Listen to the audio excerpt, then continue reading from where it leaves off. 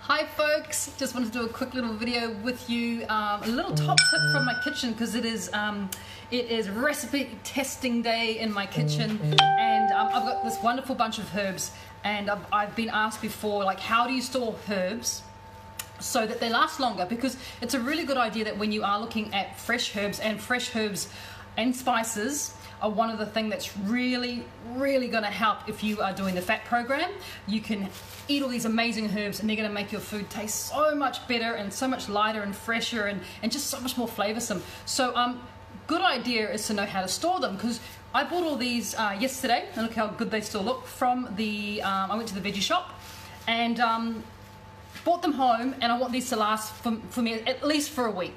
So the best way for me to store them, this is what I suggest that you do too, because you go to the veggie shop, buy your herbs like this, because like that costs $1.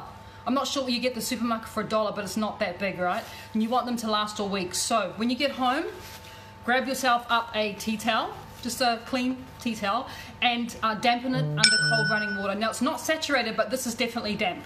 And then all you need to do is lay out your little tea towel, place your herbs like a little package in there. All your herbs can go in there. The only thing that doesn't like to go in the fridge is basil. It likes a warmer environment, so I would suggest you keep your basil just in a little glass jar on the bench somewhere warm. But all the rest of these herbs really benefit from being in the fridge. So we've got our damp tea towel, and I'm just going to wrap it up just like a packet of fish and chips. For all of us that worked in the fish and chip shop when we were younger, and that's how we store it. I now can put that into a plastic bag. So a good way to use up those nasty plastic bags, and this goes into the bottom of the fridge.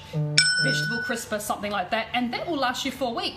So you're going to have lovely fresh herbs looking like that, putting it through your food, chopping up stems, making it delicious and flavoursome just with this little handy tea towel. All right guys, love you and leave you. Have a good one. I'm back to cooking. See ya.